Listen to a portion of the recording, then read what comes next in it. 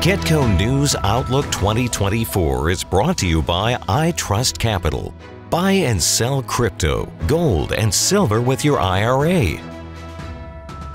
Hey everyone, I'm Jeremy Szafron, and this is Kitco News. Now today, we focus on the precious metals market, exploring the distinct trends of gold and silver, with central banks around the world navigating inflationary challenges and geopolitical uncertainties looming. Gold and silver remain key assets for investors. And joining us is Jim Wyckoff, Kitco's technical senior analyst, to provide expert insight into the current trends and the future prospects of the markets. Jim, thanks for joining us. Well, thank you, Jeremy, and welcome to Kitco. I appreciate it. I was saying to the crew and to you, it's like I go to bed and I see your name on your reports, and when I wake up, it's the same in my inbox. So it's almost as though I know you. So listen, let's focus a little bit on gold here. Now, we've seen the price remaining steady around the 2025 mark recently. I'm curious if you can elaborate a little bit, though, on the economic and political factors currently influencing those gold prices. Sure, Jeremy. Well, the overriding factor the past week has been the surprisingly dovish stance taken by the U.S. Federal Reserve at last week's FOMC meeting. That was a significantly bullish element for the gold and silver markets, also the raw commodity markets. It put some risk on back to the general marketplace. What it suggests is that with the U.S. lowering interest rates, the major economies of the world are probably going to likely do the same, or at least pause on hiking rates. That augurs for more demand, better demand for gold and silver and other raw commodities, because businesses and consumers are not having to deal with higher interest rates, higher borrowing costs. Yeah, you know, I mentioned that some of the officials from the Fed have been kind of backpedaling a little bit about all this enthusiasm towards rate cuts. I'm curious, were you surprised by this latest data that we saw? Yeah, I was surprised by the FOMC results. I mean, the marketplace had fully expected what we call a hawkish pause, whereby they left interest rates unchanged, but their rhetoric sounded hawkish. Well, they had a pause, but the Fed was dovish on their monetary policy, and that immediately rallied the gold and silver markets as well as the stock market. Treasury yields fell, so it was a bullish all-around scenario for many markets. Yeah, you know, I'm curious. I mean, you remain bullish on gold, and I want to talk a little bit about that because the predictions of gold prices remain strong, obviously, into 2024. So I'm curious, though, as investors look for some insight here, how do investors adjust their strategy in light of your projections? Well, I've been saying for quite some time that, commodity markets are highly cyclical. It doesn't take a rocket scientist to look at a long-term chart and say that, gold and other markets go through periods of boom and bust. Well, we're in kind of a boom cycle right now in the gold market. We just hit a record high a few weeks ago. The path of least resistance in a price uptrend is sideways to higher, and I think that's going to continue to be the case. The fact that the Fed had some easier monetary policy rhetoric only added to the bullish fuel that is probably going to propel gold and silver prices higher here in the coming months. Now, over the near term, we may see some choppy and sideways trading, but longer term, I'm bullish gold and silver, and look for even higher prices than the record high scored recently in gold. I look for silver to, in 2024, potentially reach $30 an ounce. Wow, $30. Yeah, before I pivot into silver, because I have quite a bit to discuss there, I'm curious here. You know, we talked a little bit about the Fed, their standpoint, and how they're fairly dovish. I want to get into the intricacies about how this affects gold prices. Explain that to the audience a little bit, and maybe what it might signal for the future market movements. Yeah, sure. On a daily basis, generally, the gold market trades in an inverse fashion with the U.S. dollar index. Mm-hmm. When the Fed came out with this dovish rhetoric last week, the U.S. dollar index automatically sold off sharply and saw follow-through selling the next couple of days and hit a 4.5-month low last week. That immediately was a bullish element for the gold market from that perspective. But also, as I mentioned, the easier monetary policies of the policy of the Federal Reserve and possibly of the European Central Bank and other central banks, that means there's going to be better consumer confidence. Better consumer confidence because of lower borrowing costs means better consumer demand for raw commodities, including the metals markets. The outlier or the fly in the ointment may be in the coming months if China's economy continues to list and show further economic weakness like it has the past few months. We'll have to see how that goes. But if China's economy gets in some serious trouble, the property sector already is in some trouble. China's got some debt problems. If their economy lists further, then that could be the element that prevents gold from trending significantly higher. Yeah, we just saw China inject a little bit of stimulus into their economy as too.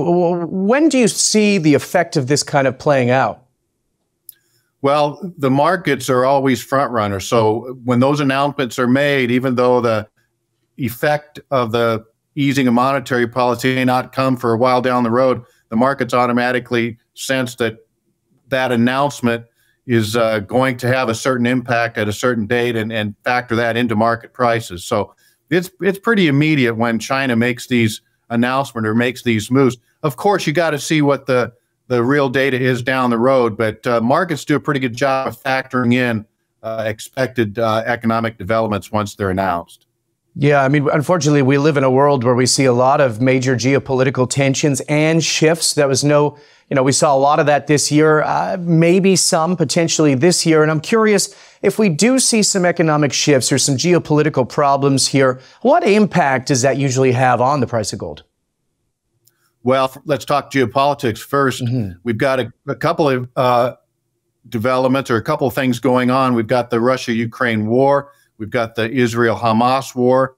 The Russia-Ukraine war is kind of dragged on for quite some time now, but there's always the chance that there could be a surprise escalation that would drive safe haven demand for gold. Same way with the Israeli-Hamas war. There may be another shoe to drop. There could be involvement with the U.S. Just this week, the Red Sea shipping lanes have been impacted, and ships are avoiding that lane because of the Houthi missile attacks. So those are all elements that could escalate quickly and drive better safe haven demand for gold, and that would push prices sharply higher in a hurry, probably to new record highs. Same goes with silver. Silver is going to follow. Okay, so with gold having trading significantly over 2,000 for a significant period in most of 2023, what are your thoughts on this price base? What's the future trajectory here? Well, the path of least resistance, as I said, is sideways to higher. I'm going to look at my chart right now. We've got to get above 2,100. That is chart resistance on the near-term basis. Then we've got the all-time high of just above 2,150. So those are the near-term resistance levels. But if we get above 2,150, then bigger price gains are possible in a shorter period of time. But again, gold is cyclical. If we do hit a new record high, we could see prices correct back over a period of weeks or months, back down to the, 2,000 level before embarking on maybe a future uptrend. So all one has to do is look at a long-term commodity chart, long-term gold chart, and see that the prices are volatile, and they have been and are going to continue to be. So is the buy on the crash strategy in light of those predictions, is that still accurate here? Is that still the approach? Well, we call it in the industry, we buy the dips. So yes, right now the market's in a bullish technical posture. Any price pullbacks in gold are viewed as buying the dip or buying opportunities, bargain buying opportunities by bullish traders. So that's likely going to continue to be the case. Yeah, let's switch over here a little bit, Jim, to silver. As we know, silver markets often operate under different influences compared to gold. What are some of the key economic drivers for silver right now, and how do they differ from gold? Well, actually, gold and silver tend to trade in tandem. They do follow the same fundamentals, because silver is a poor man's gold. When gold starts to rally, silver can follow along. Sometimes silver will lead. Silver is a more important industrial metal, arguably, than gold. So in better economic times, economic growth times, silver may outpace gold, but generally they track each other. Silver is still a safe haven investment, but on days when there's keen geopolitical uncertainty in the marketplace, the silver market tends to underperform and gold outperforms. Yeah, we just had last week the CEO of Wheaton Precious Metals on the show, Randy Smallwood, and he was talking about how his opinion has kind of pivoted a little bit from from gold into silver. He thinks silver will take over for 2024. And you were just mentioning the role in the industrial use here. In your view, what role will that play? And is consumer demand for silver, is that going to be pretty high this year, I would suspect? Well, I'm not an expert on the supply and demand, the specific uses and demand from industry for silver. I'm more of a price and charts guy and macro fundamentals guy. But generally speaking, stronger economies are going to mean stronger demand for silver and other raw commodities.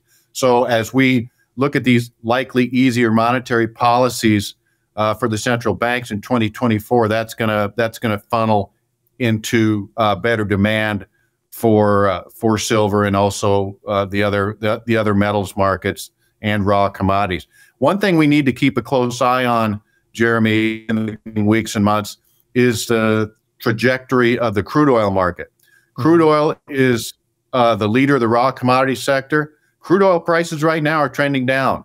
If crude oil prices continue to trend down in the coming weeks and months, that's not my bias, but if they do, then rallies in most commodities are going to be limited, including the metals markets. So we've got to see crude oil prices stabilize and start to trend sideways to higher. And my bias is that will be the case in the coming weeks or few months. We've got to see crude oil rebound and start to trend higher again if we're going to see some sustained price strength and solid rallies in the raw commodities, including the metals. Yeah, I'm curious on the oil side, what's been pushing that? I mean, you just mentioned we got the Red Sea problems. There's some tankers that are avoiding the area. We got OPEC. We got this Russia crisis. Talk a little bit about what's happening on the oil side of things. Well, the main thing impacting oil right now or the past few weeks has been the U.S. has been pumping a near record amount of crude oil. And that's, I'm not saying it's flooded the market, but it certainly has depressed prices. The Red Sea situation or the Middle East situation may be a bullish wild card. However, surprisingly, the early October Hamas raid on Israel and the shock that created for at least a while really didn't do a whole lot of lasting bullish impact for the gold or for the crude oil market. So actually, crude oil prices have been trending lower the past few weeks. So we need to watch that situation closely. Russia is going to be a big player. They've got some sanctions against them, but they appear to be avoiding them and still putting crude oil out onto the world market. Yeah. In the U.S. as well, trying to fill up those tanks again.